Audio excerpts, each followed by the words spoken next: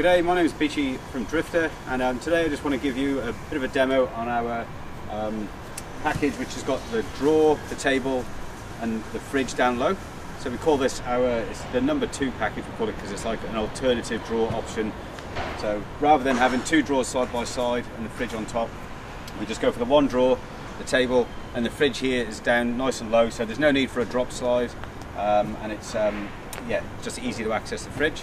So we've got the nice big storage drawer here. So as you can see, this has got plenty of gear in here, there's plenty of weight in here, and the drawer still slides nice and easy. As with all our drawers, it runs on the Teflon slides in the base, so there's no heavy drawer runners, which gives you maximum drawer width and a much lighter unit as well. Here's the table. So the table's a unique part of Drifta's design. The table can be used half slid out as a bench like this, which is really handy when you're getting things out of your fridge. You can unload them out of your fridge and use your table as a bit of a workbench, just for them quick stops when you just want to make a cup of tea or something like that. The table then comes out completely, and you've got a full set of legs on the bottom. All these legs are fully adjustable, so no matter where you are, you can adjust the height up and down, and you can also adjust each leg so you can get rid of any rock. Normally where you camp, the ground's uneven, so that's a really good feature of the Drifta table. It's a solid 12mm construction. All the legs, we manufacture all of this here from scratch, so completely Aussie made table, that one. And then we have the fridge. So the fridge is here nice and low. This is our built-in fridge slide. We call it the DSS, which is the Drifta slide system. We make this to suit any fridge, so whatever fridge you've got, we can make the slide to suit. The fridge just slides out like this, and then it locks out, so you can get into your fridge. It's not going to slide away if you're parked on a bit of an incline.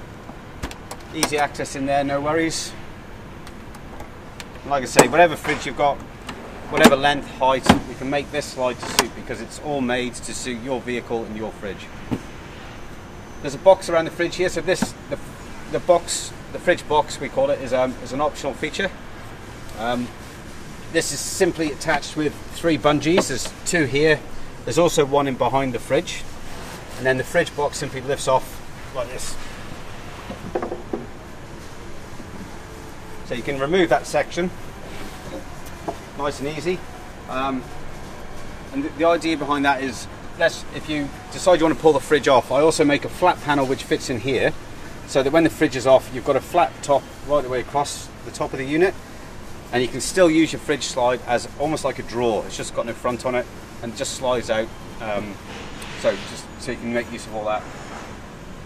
Most vehicles have the lift-off side wings, so these open up into space. There's a good bit of storage in there, and these grey brackets here, these just slide out, so they give you full access for if you want to put some larger items in there and things like that.